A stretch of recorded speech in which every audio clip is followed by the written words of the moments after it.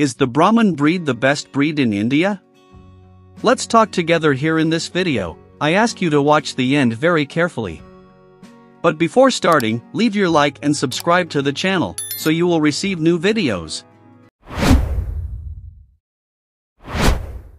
Brought from India, the Brahman breed has different characteristics to survive.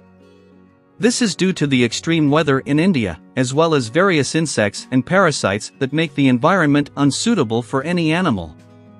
However, even so, the Brahman is a sacred animal in India and many refuse to eat its meat, sell it or allow it to be slaughtered.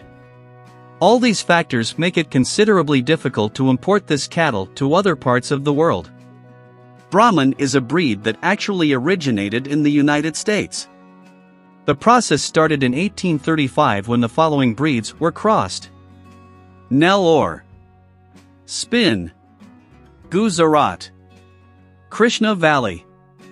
In addition, it appears that there was participation of Zebu bulls originating in Brazil.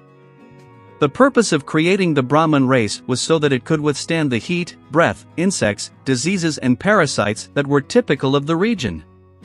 A moment of your attention. Don't forget to leave your like, it's very important for the channel. Thanks. Continuing. In addition, the characteristics that were sought with this creation were extremely similar to the characteristics of the English races. These characteristics aimed, above all, to transform the Brahman tour into beef cattle. The animals tolerated difficulties with the climate, internal and external parasites, diseases and converted low-quality pastures well. Today, the breed is present in more than 70 countries. It is worth mentioning that many were the attributes that animals of this breed have in their profile that add up and value it.